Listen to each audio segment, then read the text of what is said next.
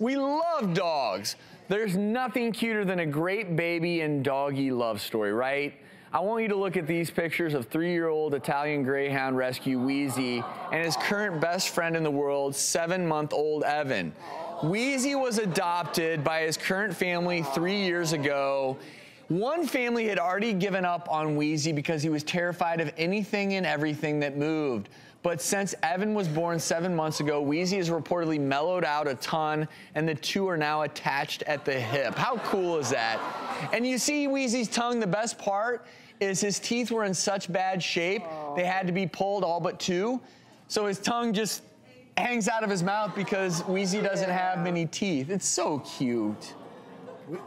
Weezy is one funny-looking dog, isn't he? Well, and I have to say that those pictures of a child with a dog are some of my favorite pictures out there because I think there is an element of soothing one another.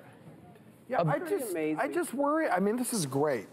This is a home run, but I worry a dog with a history that was skittish at one time around anything that moved and then leaving it with the baby. Our parents around, we don't know. I mean, hopefully they're being very safe and very cautious and they're not leaving an infant around a dog without some kind of... And in fairness, Weezy doesn't look like much of a threat. But we want people at home to know if you have a dog around an infant, just be safe. Take the necessary precautions. Absolutely. So... Absolutely, but that is just adorable. Evan and Weezy, folks. Yeah. Couple of the year. We'll be right back.